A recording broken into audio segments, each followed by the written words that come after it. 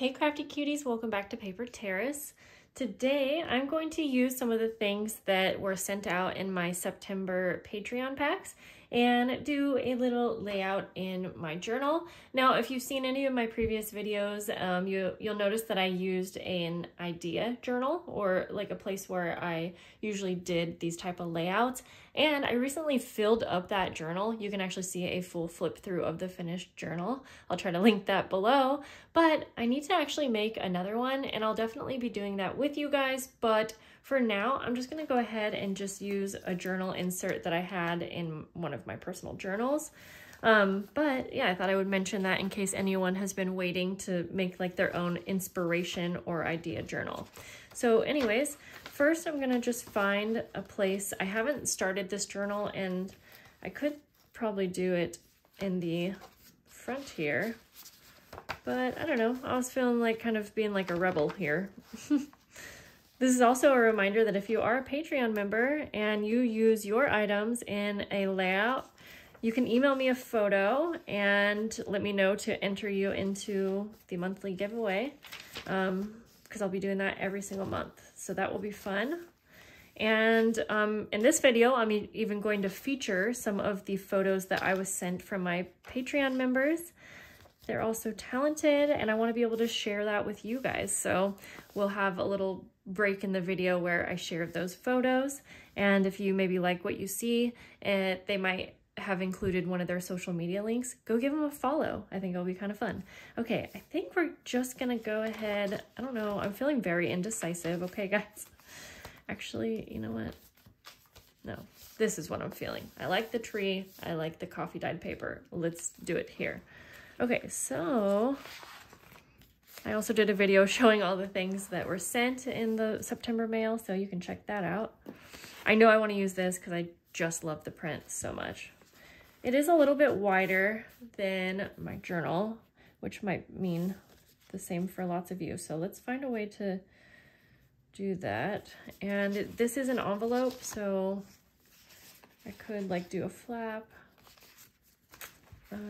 We have a tag also. This tag probably actually almost fits in here perfectly. It would. Okay, so, ooh, maybe I'll actually make this. I have an idea. So I'm gonna close the envelope. I think I'm gonna start out at least by making this a little side pocket.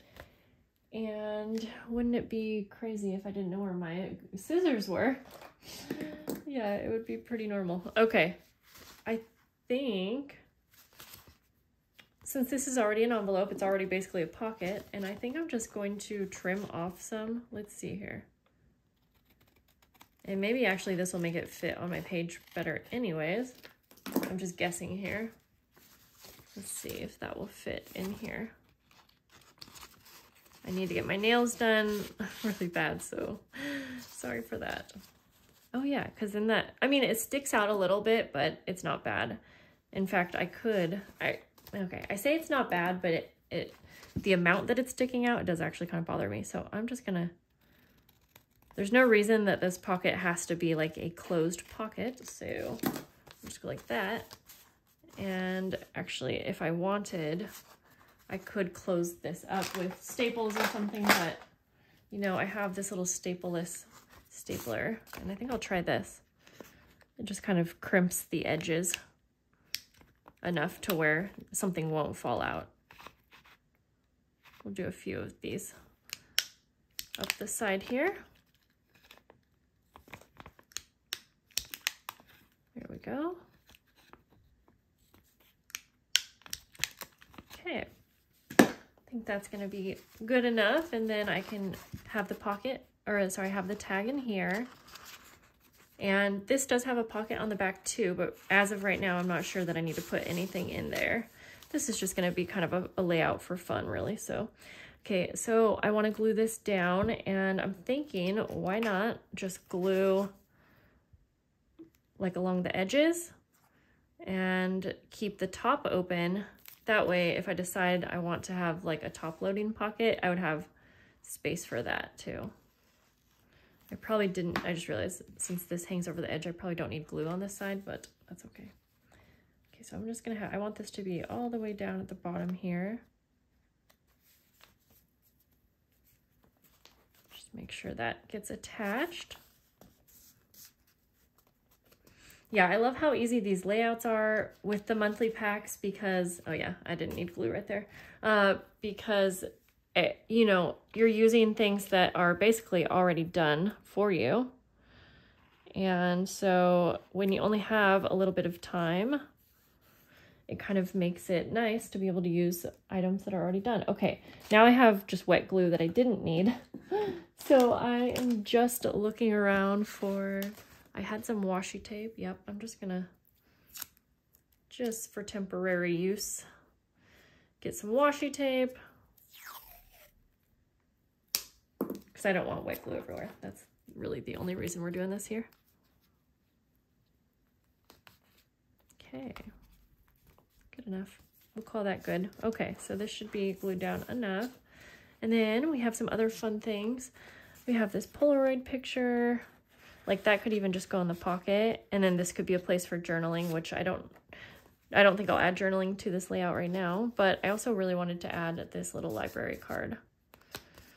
It is a lot of mushroom, but I love mushroom stuff.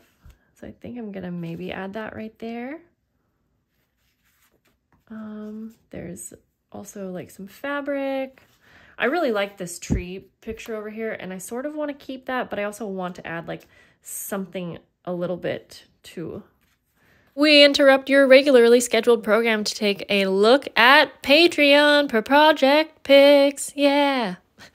All right, since I have a musician husband, I should probably have him help me out with that. Let's jump in. We're going to share some layouts. This is a layout done by Debbie Ross. She used her monthly mail. I love it. It's gorgeous. Cindy Burkhalter Books by Burke has a YouTube channel, and this is one of her layouts. I'm going to have any links below if you want to follow these folks. Catered Paper on Etsy has some new items in her shop. And last but certainly not least, we have a layout done by Madeline. She has an Etsy shop, Madeline Diet. Go check her out as well. Send them some love. Let's get back into the project. I could have this be like a little flippy, but I think it's like too many main mushroom things, so I don't think I need to add that. Maybe, okay, maybe like a little pocket. Also, there was like a mushroom sticker. Yeah. And even though I just said I don't want too many mushrooms, I feel like this one's like small enough that it would just kind of tie it all in together. So I think I'm gonna go ahead and do that. Just to kind of decorate up this little pocket here. And I'll actually put it on this side. Yeah, and then I could put like some little things in here. This teeny little tag. Actually, I think I'll do something with this tag. I think I'm gonna see if I can write down the date on this. I have a date stamp, but I think it would be too big for this, so we'll just go 9/29/22. Okay. I'll just go ahead and glue this down in the corner. Just straight down. Yeah, and since I like the tree picture, I think I just want to keep that. This has an adhesive back, so I can go ahead and remove that and just attach that right down here in the middle.